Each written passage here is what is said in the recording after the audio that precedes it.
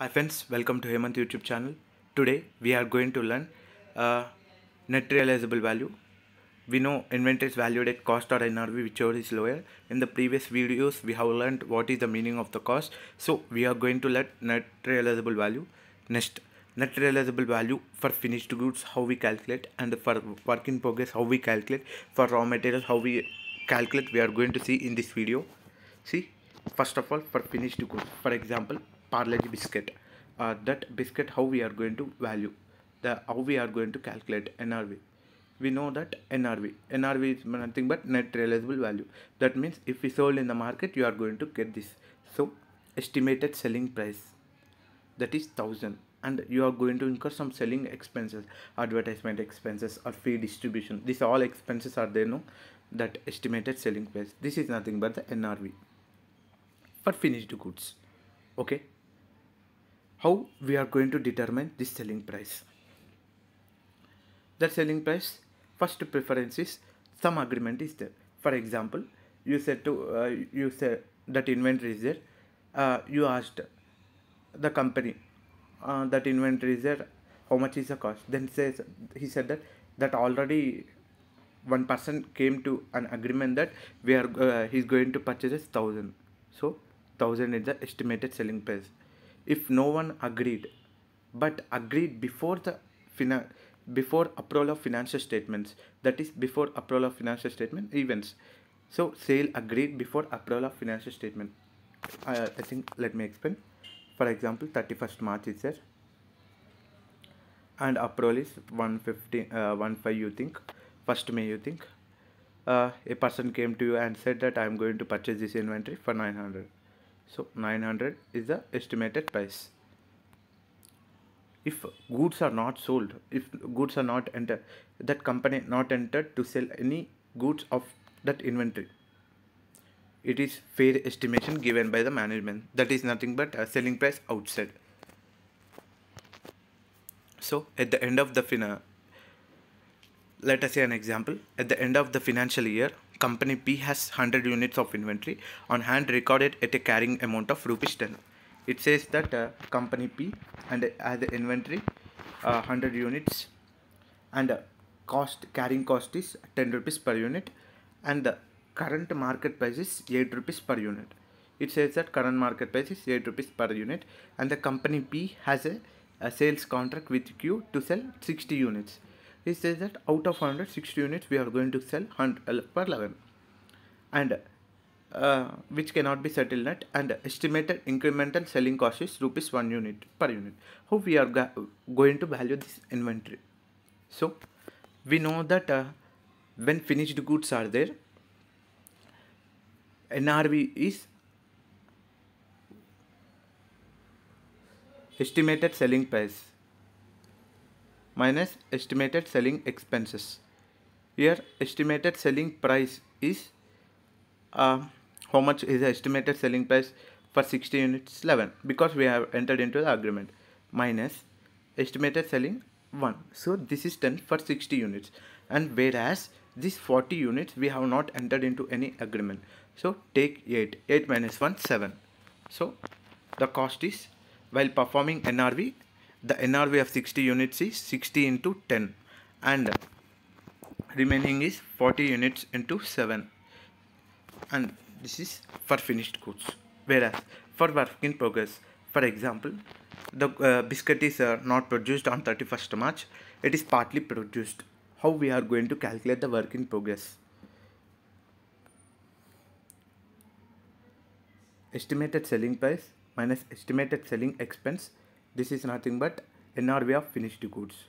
From that we are going to reduce how much cost we should incur additionally. Estimated cost of complete. This is nothing but cost. For example, estimated selling price NRV of finished goods is 100, and you you should incur 40 rupees. 60 rupees is work in progress.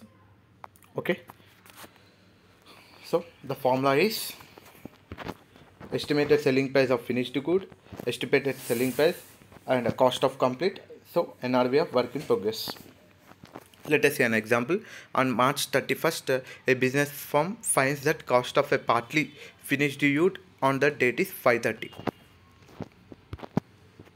And 530 is the cost of a partly finished good.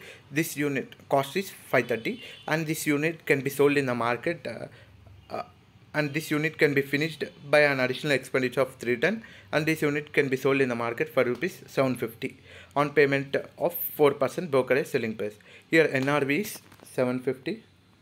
From that you reduce 4% selling expenses. From that you reduce a cost to complete, that is 310. This is nothing but net realizable value, and the firm is seeking that the amount at which the unfinished goods shall be valued. This is NRV, and the cost is 530. Cost or NRV, whichever is lower. So the desirability of otherwise of producing the finished goods. Let us see.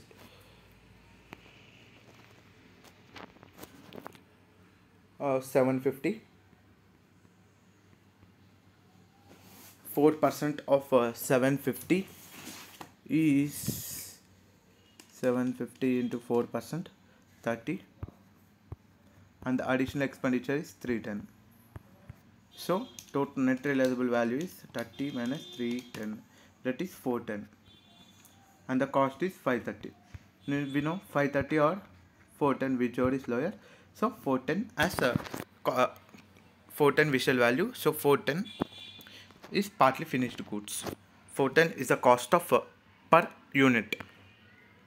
And when it comes to raw material, if finished goods in raw material will be incorporated, is expected to be sold greater than cost of finished goods. For example, you have incurred 100 rupees finished goods, but in the market it is 120, greater than 120, then value at the cost.